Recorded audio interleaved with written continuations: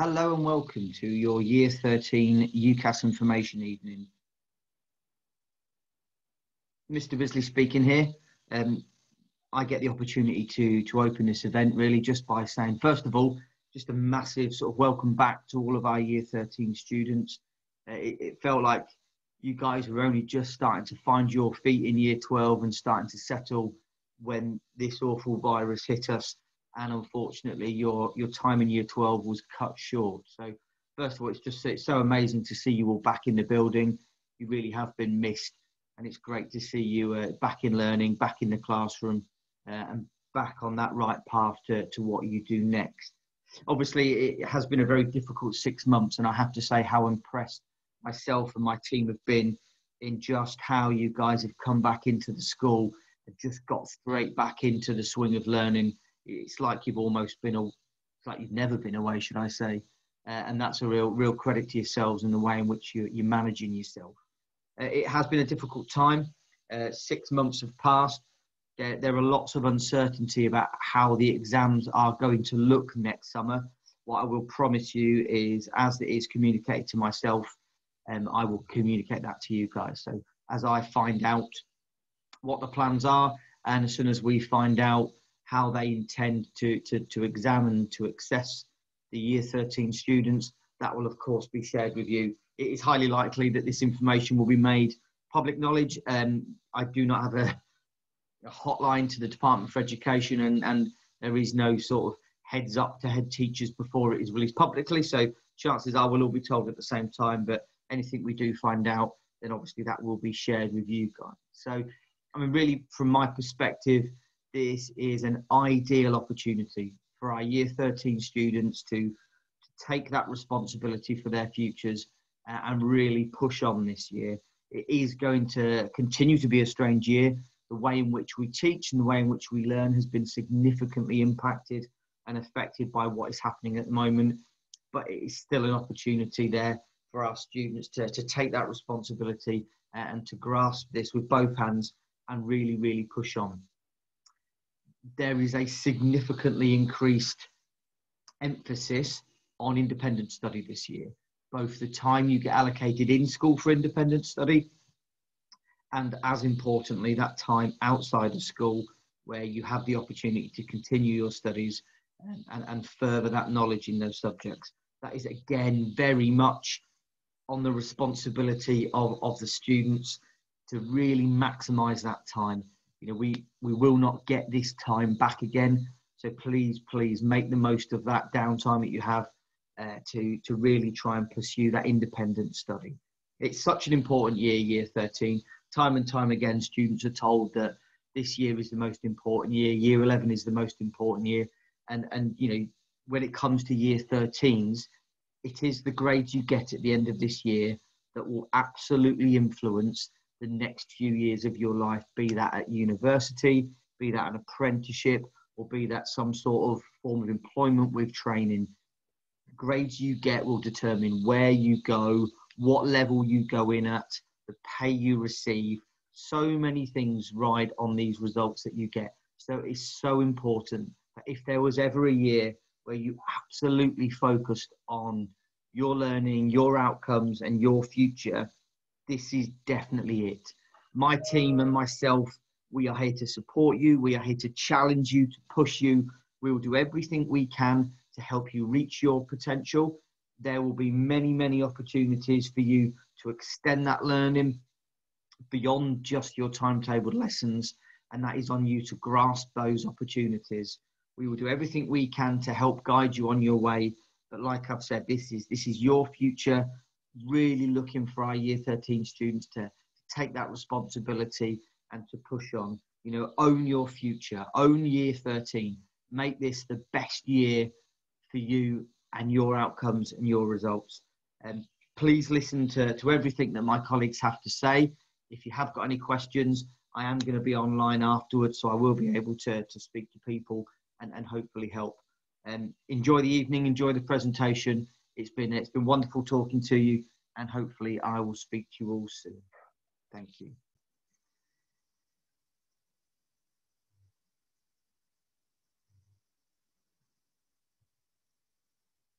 Hello and welcome. Thank you for all taking the time out to watch this presentation. I believe that we've met or at least spoke in some capacity last year. I'm Charlotte Kennedy and I'm the head of sixth form here at the UTC. As a reminder, myself and members of the senior leadership team will be online at 6 p.m. to answer any questions that you have surrounding destinations or the presentation that you're about to watch. So you're all here because this is arguably the most important year in your child's education. With that in mind, by the end of this presentation, you should have better insight to previous destinations and UCAS process, apprenticeships and what to expect, academic mentoring and support, independent study, student welfare and bursary information. Of course, grades are important in any sixth form, but at the UTC we pride ourselves on the destinations that our students secure when they complete their journey through education.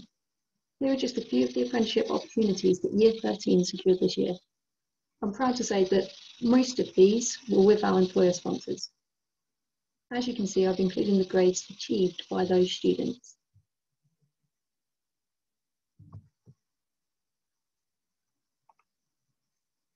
Despite a turbulent end to their education with us at the UTC, both students and staff have worked incredibly hard to gain acceptance onto some top university courses this year, and we look forward to hearing about their journeys in the future. As you can see, the majority of these courses are STEM related, and I have no doubt in my mind that the education they've received, in some cases over the last 4 years, would have set them up incredibly well to have a bright, successful future.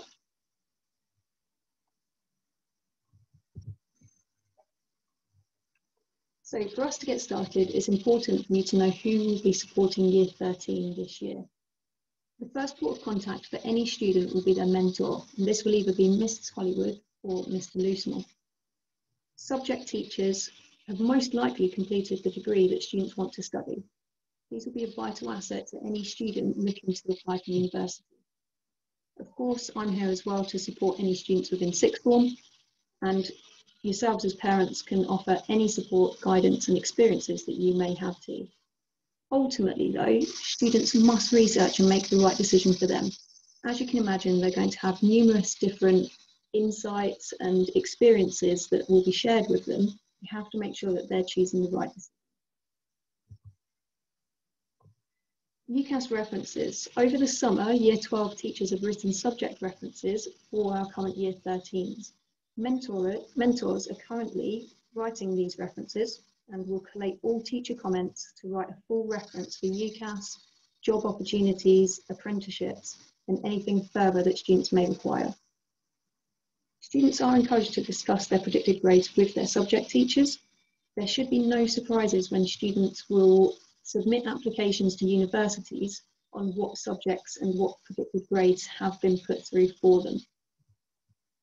This can be a discussion, but ultimately the decision will lie with the teacher.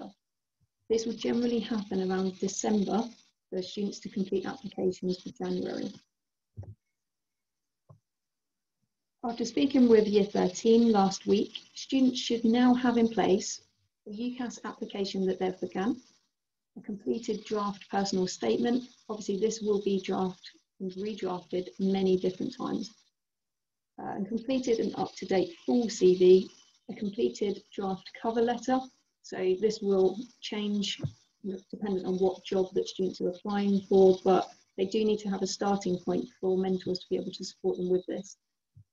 Hopefully they would have looked at some shortlisted possible apprenticeship options or routes. A lot of the time Year 13 come to me and just say, I want to do an apprenticeship. They have no idea what that apprenticeship is, what company, what level they're going to be applying for.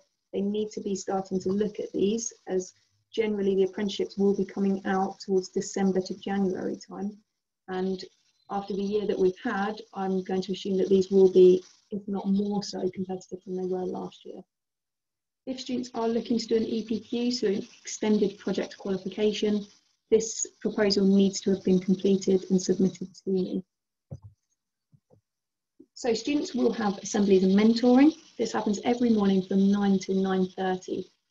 Year 13 mentoring tasks this year will be focused on MOOCs and careers guidance. Mentors will collate references, so the more that they see these students, the more positive comments they will have to include. It's very difficult to write a reference on a student when you don't have much information about what they're doing outside of school, what sports they may be taking part in, what jobs they may have, and what skills that they've acquired outside of the educational background. So of course, myself and Miss Collins will have oversight of all applications. With that in mind, students that do apply to university, if they are hitting submit on the UCAS website, they need to be aware that those applications will actually come to myself before they get submitted. So if there are any changes that need to be made, I can then send that back to students before we submit together. All students will have a meeting with myself before we can actually send those applications off. So I'm just going to give you a brief amount of information about the application process. Students obviously need to start choosing their courses. It's important for them to choose something that they enjoy and also will allow them to reach their goals. They need to be researching online what modules are included and think about what they enjoy day to day. So could this actually be a part of their future job role? Looking on different job sites and graduate career options. So after they come out of education with that degree, does it link to what their career options are and what they require for those? Looking for ideas on what they'd like to do once they've finished studies and work backwards would be a useful bit of advice.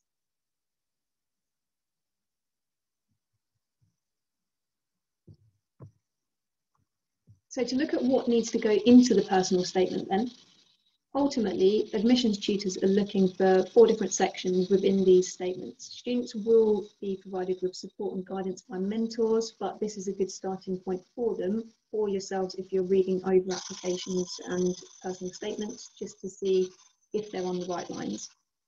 The application initially will have their personal details and chosen courses.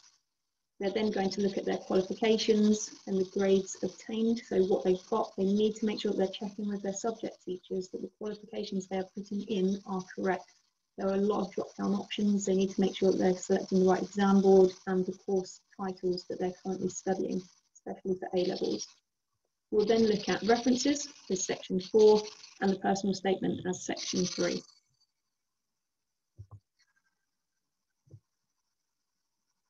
It goes without saying that the most important part of this application is their love of the subject and their experiences. This comes within the personal statement. So this will be 4,000 characters, including spaces, or 47 lines on UCAS, not on Word. So it's important for them to draft up their personal statements on a Word document and keep saving it in numerous different places, also to email it to themselves just in case they lose it or to make sure they have it on hand. And also, when they then upload from Word to UCAS, it may be that the lines are broken down or they've got too many characters. They just need to be aware of this. They can't change the fonts or anything like that. They can't add pictures or diagrams or anything. It will just be those characters that are submitted. It's written as an essay, not as a letter. They don't need to be addressing it to anyone or signing it off. It should have paragraphs, it should be well written. This is their first opportunity to impress the admissions tutors and potentially course leaders.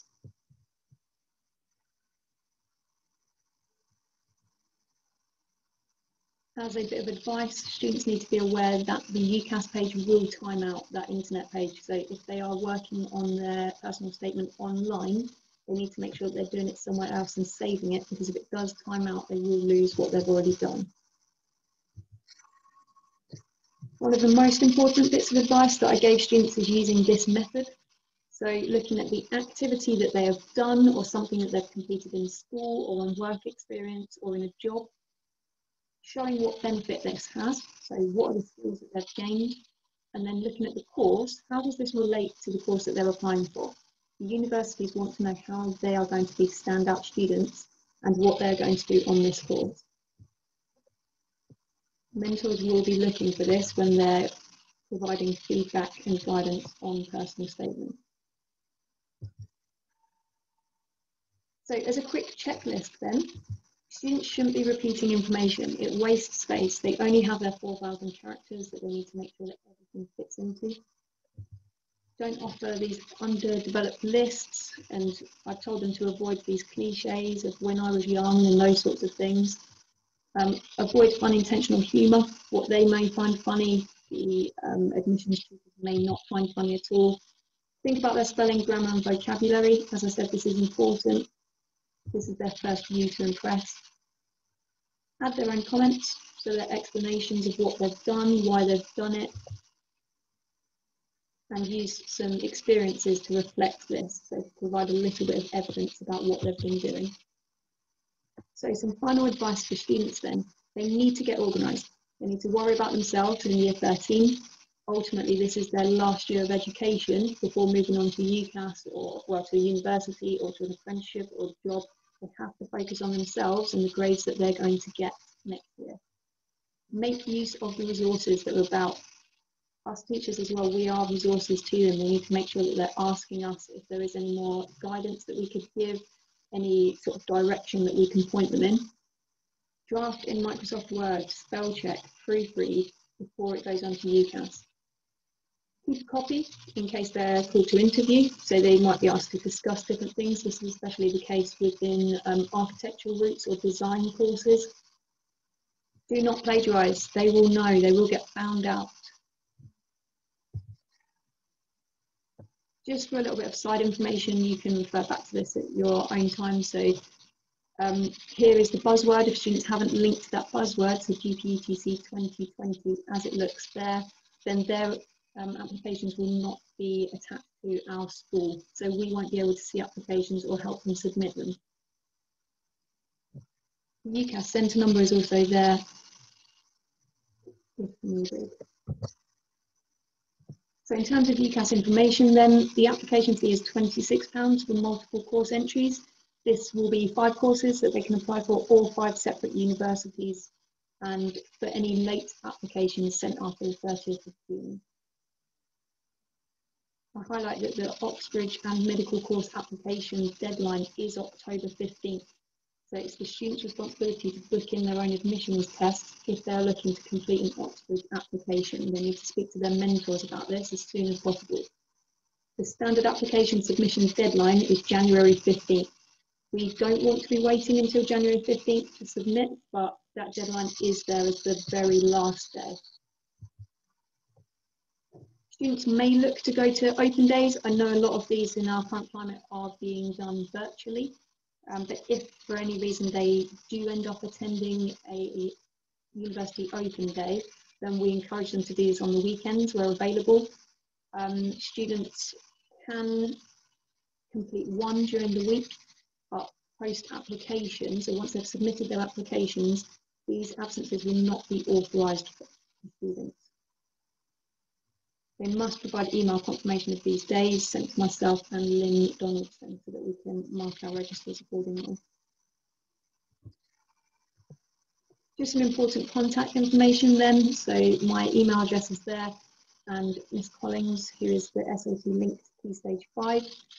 As I said before, we have 2 Year 13 mentors, so Mr. Loosemore and Miss Hollywood, and their information is there if you wish to contact them. Hello, I'm Steve Colby. I'm the Vice Principal here at the Greater Peterborough UTC, and I'm just going to spend a few moments talking about apprenticeships, what they mean, what they are, and so hopefully to give you a little bit more information about apprenticeships and different types that your child may want to go into once they finish with us here at the Greater Peterborough UTC. So I think that statement there really encapsulates quite well what an apprenticeship is. A way for young people and adult learners to earn while they learn in a real job, gaining a real qualification and a real future. Hard to argue with any of that. I think that apprenticeships are a really valuable sort of asset moving forward for some of our students, something that we encourage here at the UTC. And of course, we try and keep ourselves as up to date as possible with the apprenticeships out there, which are our fantastic sponsors, some of which are around this presentation. I hope you can know and identify a few of those, give us all the sort of latest up to date data and details on what their apprenticeships are offering and what they can do for our young people. So I think we're going to start off with talking about what an apprenticeship is exactly. And I think it's quite important to talk about what it's not. Certainly there was a stigma, I think, attached to apprenticeships from many years back, where there was a sort of a vision that a new apprentice would do their job and they would be holding a torch, perhaps watching somebody else work for a good few months before being allowed to do anything themselves, maybe making cups of tea for the older members of staff. But that certainly has changed now, and that's not what an apprenticeship is about anymore at all. It's completely been redesigned and restructured to something called an apprenticeship standard, and these standards come in a varying level of different qualifications. It is, of course, an opportunity for any age learner to earn and learn. So another interesting fact might be that your 16 or 18, 19-year-old may be sort of sat beside a 30-year-old conducting these apprenticeship studies. Job, trade and specific organisation skills are very bespoke to the organisation. So actually a real benefit of an apprenticeship is all of the skills that they will be learning are specific to that specific trade or that organisation's requirements, which are obviously really useful.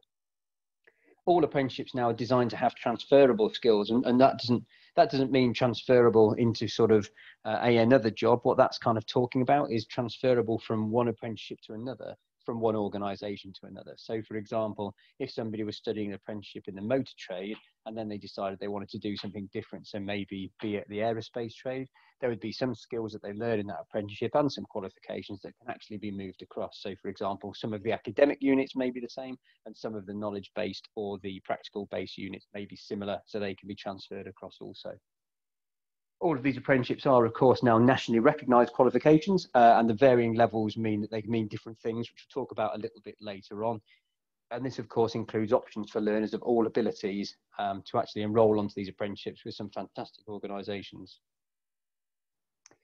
Some small facts here, I suppose, for you. I think apprenticeships are available now in over 1,500 job roles across 280 skills and industries.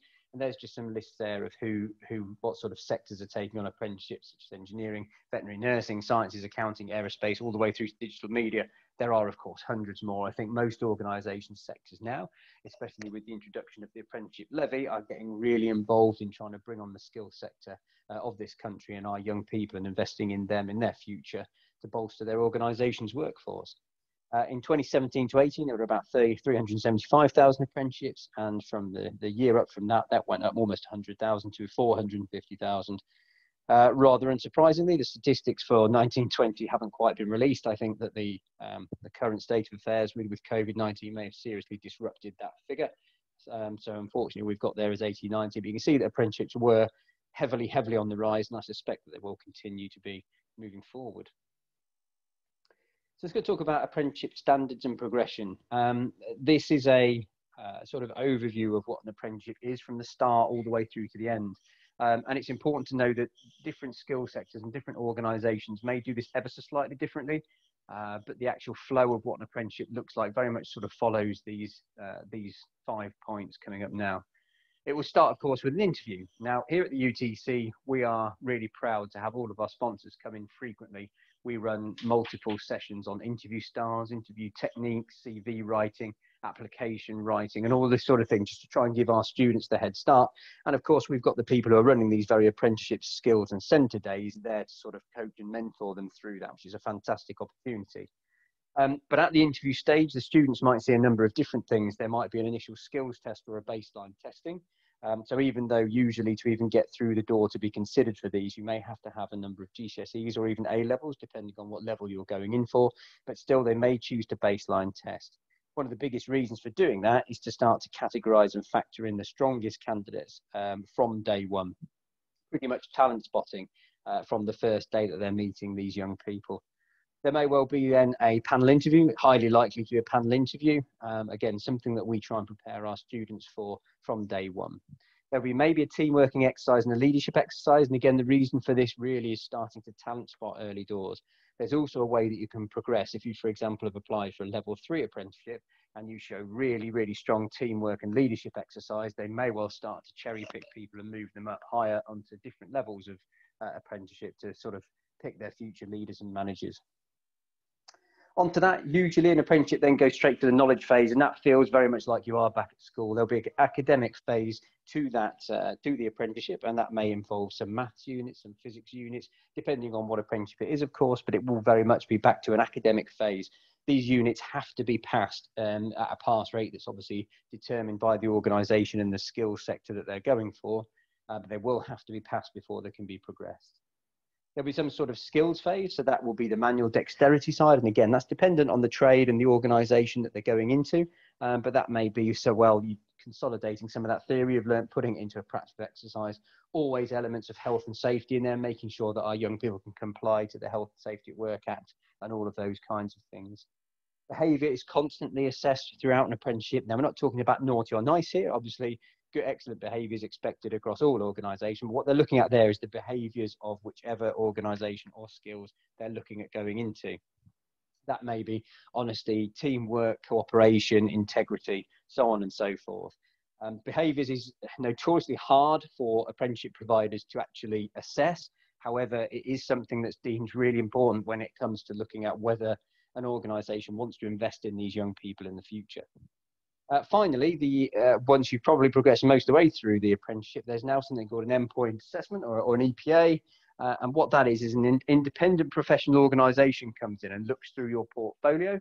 That'll be a portfolio looking to make sure that the knowledge level and sector was achieved to the highest level that it needed to be, that the skills were assessed fairly, and that behaviours were monitored throughout the course. The endpoint assessment will include an interview with the candidate to look at consolidating all that. Once they've got through that, fingers crossed, then they've finally got their apprenticeship completed. So I mentioned earlier at the start, there are different levels of apprenticeship available, and they vary from a level 2 all the way up to a level 7, as this slide shows.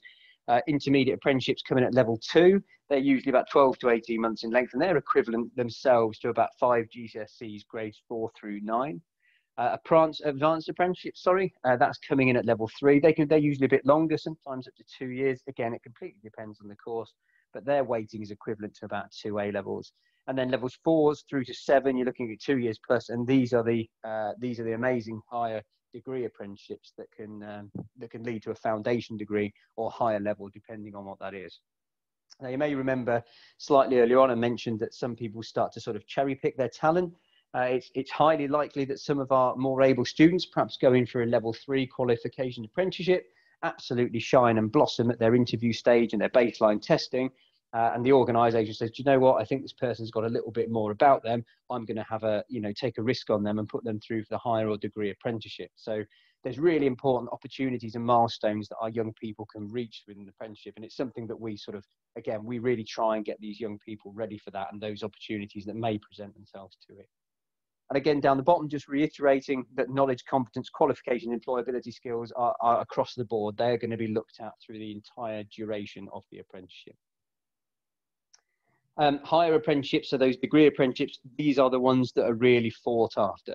Now, these are fantastic opportunities. These are in employment, being paid, studying for a degree level qualification at the same time.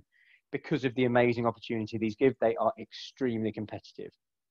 So we're looking at our young people going into apprenticeships to make sure they're absolutely armed with all of the information they need to know, perhaps about the organisation, but specifically the sector they're going into. We will work very hard with our students to make sure that any sort of teamwork assessments or anything like that, they're absolutely prepared for, so that when they go to these assessment days and these assessment centres, they have every opportunity to try and get there and be successful. Where to look? You can of course come here. We have Katie Elias, who is our own sort of career guidance. She's getting level 6 qualification herself this year, so she'll be a really powerful person to have. But of course, we've also got the links to our current sponsors and employers, which means that we've got a route in to find out what exactly is going on in the sector. And it is a sector that changes so frequently, it's so difficult to keep up with. So always come here to us. But we also pay into a company called Unifrog. All of our students have got a login for Unifrog, so they can go in there, they can type in their interests, their sort of predicted grades and things like that, and it will just start to generate some ideas of what apprenticeship and what levels these students should be going into. The government website, the apprenticeship website, that's got a plethora of detail on there. Actually, it is quite good. A lot of suppliers, especially the bigger organisations, put quite a lot of effort into making sure that the government apprenticeship site is updated. So that's got a load of good information on there. There's a website called Apprenticeship Finder and Rate My Apprenticeship that are all completely sort of neutral, and they just talk about all the different apprenticeships. There's loads of good quotes on there from some current students and people who've either done the apprenticeship or are still doing the apprenticeship, and they will talk to you all about all the different things that you might find from their apprenticeship. So I hope that's been useful for you. If there are any questions, please feel free to come back to us, and I hope to see you all soon. Thank you. Bye-bye. Hello, I'm Laura Collins, Director of Progress at GPUTC, and I'm going to be talking to you about academic support, assessment and examinations. I'd like to start by saying it's great to see Year 13 back in school and studying full-time in the classroom. As currently, the next academic year is a little less certain than usual. I wanted to take this time to clarify what we do know and how we will be supporting our learners in the coming months to achieve the very best outcomes that they can. When the country went into lockdown back in March, we all had to adapt really quickly to a new way of working. Turnout for online learning during lockdown for Year 13s was impressive, with attendance far exceeding many sixth forms in the area. This put most of our learners in a strong position going forward, but that's not to say we do not recognise that there will be significant gaps in knowledge which will need to be quickly identified and filled in the coming weeks and months. From the 15th of September, we have invited all Year 13 students back to face-to-face study full-time.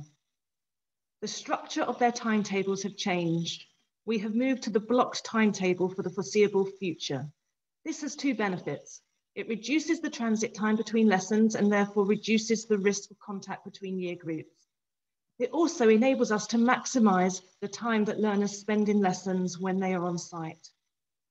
Students who study the equivalent of 3 A-levels are typically in school for 3.5 days. The expectation is that the remainder of the time they are working independently at home.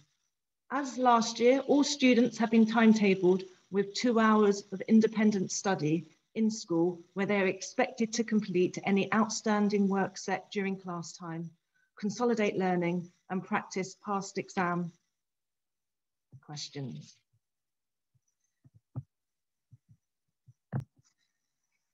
This year, to help bridge some of those gaps, we're introducing a Year 13 academic mentoring programme.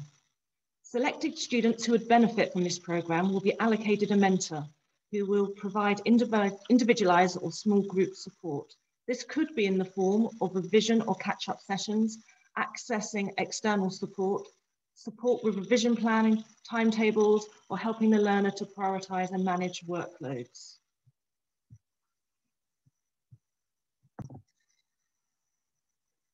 All Year 13 students will undertake mock examinations during the 2nd and 3rd week of November.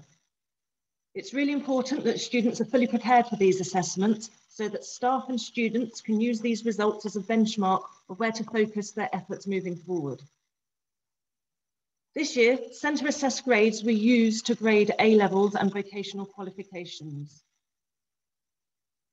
At this point, this is not what we expect to happen this year, but in case, it's vital that the school has evidence of the students' true abilities through mock examinations and classroom assessments in case the school is asked for teacher assessed grades in the future. The results of the mock examinations will help tailor our intervention plans and any bespoke sessions that will be put in place after half term.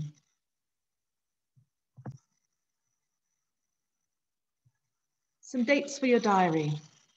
First of all, we're introducing an Attitude to Learning report. This will inform students and parents about how learners have settled back into classrooms and what their attitude has been like to returning to school. Your first one of these will be sent home at the end of October. As I've said, the mock exams are running in the 2nd and 3rd week of November. There will also be an additional mock exam period at the end of February. This year, Year 13s will be receiving 2 academic reports, which will provide indicative grades of likely outcomes. Your first report will be sent home on the 11th of December and the follow-up one on the 19th of March. The date for the Year 13 parent consultation is the 7th of January. We will update you nearer the time as to whether this will take place face-to-face or virtually. And finally from me, external exam arrangements. The dates of the summer examinations are still provisional, which is unusual for this time of year.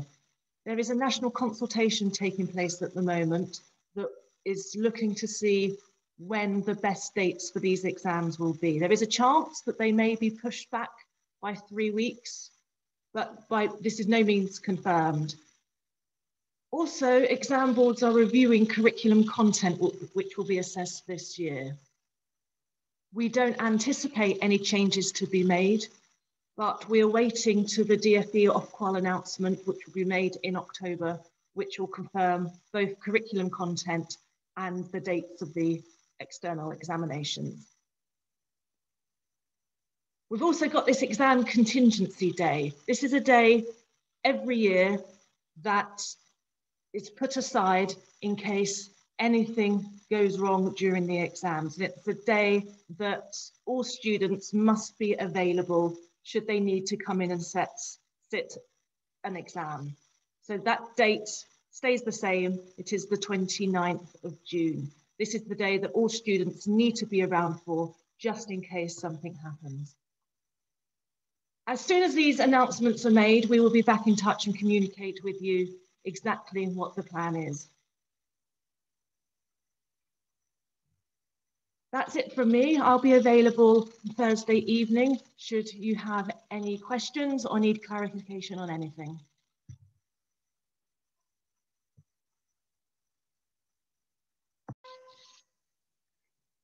Good evening, everybody. My name is Lynn Donaldson, and I'm the Director of Support at Greater Peterborough UTC. Myself and Emma Coleman are the student support team here. I'm just here tonight to talk you through a couple of things. The first thing is to talk you through some of what have been our biggest challenges in recent months. So I'm just going to talk to you of some strategies with how to cope with change and how to cope with stresses and strains in life, and how we get through that. Some of us as adults obviously will benefit from some of these tips as well, but I want to share this with you now so that you can support your young people to having a really successful year. So I'm just going to start with change. We have faced so many changes as a nation, as a world in the last few months, that it's really important that we kind of proactively look at how we cope with that change. So some suggestions here. If you think about how our lives have changed in the last few months, we look at how our lives have changed in terms of communication, in terms of the way we operate in society, the freedoms, the things we have to do now, the way we operate in school, the way we have been educating our young people. It's been so different. I think something we just need to ground ourselves with a few tips. So this is some things I would suggest for you and your young people to cope with change. Firstly, focus on what you can control. So there's so much that when you're coping with change, the change can feel overwhelming. It can feel like it is completely controlling your entire life. But actually, the way to do that is to control the percentages. So think about planning your week.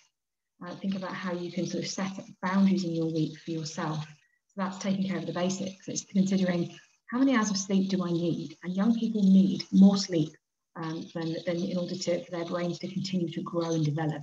So they do need sleep, and it's really important that that is there, because that does help to cope. It helps you to cope and rationalise everything else that's going on in your life.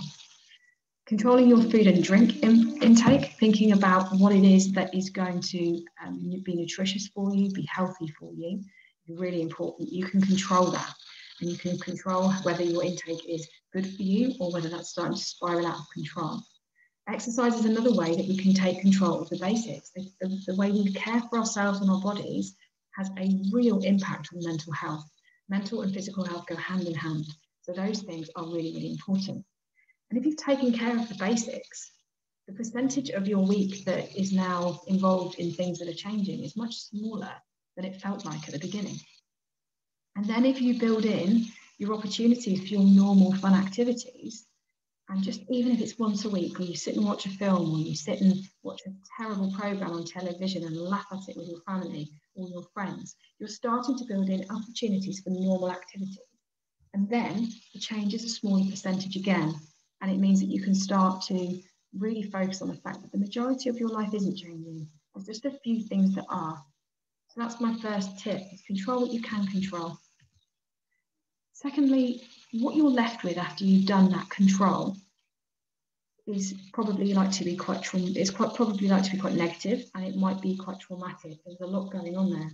So it's about reframing negative thoughts where you can, and obviously where change is very, very difficult, very dramatic. This might not always be possible, but sometimes you can usually find a way of making a negative thought a positive thought, because it's how you think about a situation that influences how you feel. So if you believe that a change in routine is hard, then if you continue to believe that this change in routine is hard, then it's almost like a self-fulfilling prophecy. You come back to that idea, you believe it's hard because you've told yourself it's hard.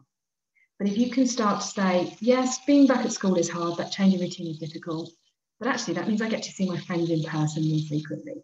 That's a good thing. You find a way of making it positive. You reframe that thought. The lockdown has been difficult on all of us. Not seeing extended family as much is really hard. But a way to reframe that might be to consider the positives it's taught you. It might be that you've taught Grab how to use Zoom, and now actually we talk to them more often. Certainly the case, because of the technology, we're talking to people more often, even if it's at a distance. So that's a couple of things to help us cope with change. And stress is something I always talk about with Year 11 presentations, because stress and exams is so common, and we do put so much pressure on ourselves to do well in those sorts of situations. So some tips for coping with stress. Exercise relieves the buildup of fight or flight hormones. So fight or flight hormones absolutely flood the body. And one way to reduce that flood of hormones is to exercise it away, so just move the body so that it is dissipating.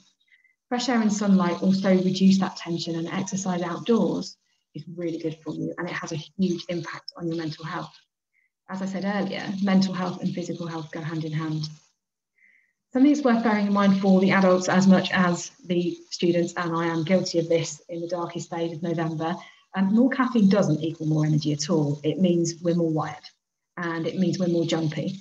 So consider intake, food and drink intake, and how it will have an impact on you. We know that biscuits and caffeine are actually not going to make us feel any better. They're going to make us feel more stressed, because the sugar highs, the sugar lows, and the caffeine is just not going to be good for us. And we know that. So when we're not very stressed, we can plan to not use those as support, because we know actually that it doesn't help in the long run. And this is something I believe strongly in. Sleep fixes almost everything. If your sleep patterns are disturbed, then everything becomes more stressful. Your body can't cope. So stress is more common in people who are not sleeping well. So do everything you can to get enough sleep. Those three are really important. And then there are loads of relaxing activities that work for some people. And if this is a case of trial and error, they really don't necessarily work for everybody. Meditation or mindfulness can be really, really helpful for some people. And for other people, it just doesn't work. It stresses them out more because they can't do it. But it's worth trying. Yoga, Pilates, anything relaxing forms of exercise can be really good. They focus on your breathing, and they focus on you, and just focusing on the energy in your body and not focusing on what's going on around you. Breathing exercises, listening to music, anything that you can Google relaxing activities and try some and see if they work for you. But the best thing to do is to try them when you're only a little bit stressed. Don't wait until you are extremely stressed to try these, because you need to build up the habit and the kind of like the regular practice of some of these things, so that you know you can go to it as a strategy for coping with stress. So I hope those tips have been helpful, because actually that's what you can do before you come to us. And if you've tried all of that and you still need more support, and that's absolutely okay if you do, because you are young people, you are not, you don't have all the strategies yet, you don't have all the answers. If you do need some more support, then talking to people, anyone, about anything actually can have a really good impact on your stress. It can take your mind off things, it can focus you on something else completely different. Or if you are able to, talk to somebody and break down what's stressing you out. Work out the root of the problem. Talk to somebody who can help you with a solution. Take control of your stress. Don't let it control you. Find a way of breaking it down. Now, we can support with that. So in the Student Support Office on the ground floor, we're opposite Computer Science and Art, we offer that drop-in support. If you do want to break down that stress, if you want to work out what it is that's really stressing you out, and if you're not struggling, if you've tried these strategies and it's not enough, then you come down and you pop in to see us. We also help with pastoral support with attendance, with coping strategies for lessons, and coping with issues amongst friends. We offer an appointment service for the CROPS mentoring service. We've got very small amounts of slots for people to take part in that mentoring service, which is not counselling, but it is somebody to talk to once a week, plan your strategies and think about how you're going to cope in the future with stresses. Exam stress is a very common one for the mentoring service. We're also able to arrange appointments with the school nurse and the ICASH sexual health nurses as well. If we feel, once we've spoken to you, that you need some external support, we have a range of options available once we've gone through all of those strategies with you. We can help you to get a referral to COOP, which is an online mental health and wellbeing support service. We have Centre 33 in Peterborough, which is a local counselling service for 16 to 24-year-olds. We can also put you in touch with local youth and mental health services. So there are different tiers of support, basically. You do need to, there's loads you can do yourself before you come and talk to us. And if you do want to talk to us, you're welcome to pop down at any time. And then if you do need that further support, we can put you in contact with those people. If you need a reminder of what that support is and how to get in contact with us or anybody else, you will now find, very shortly, you will find student welfare boards in the year group social spaces. That contains loads of information about internal and external support and a load of information for you to look at there. Throughout the year, we do assemblies and we drop in bits and pieces into mentoring matters as well, so you will understand the support that is available to you. And obviously, if you have any questions, you are welcome to pop and see us on the ground floor. You are absolutely welcome to pop in and see us and ask us any questions. So that's the student support team. I will be online this evening as well, so if parents or students have any questions, you are absolutely welcome to ask me those questions then. It's been lovely to talk to you. I hope that's been helpful. I look forward to seeing you soon.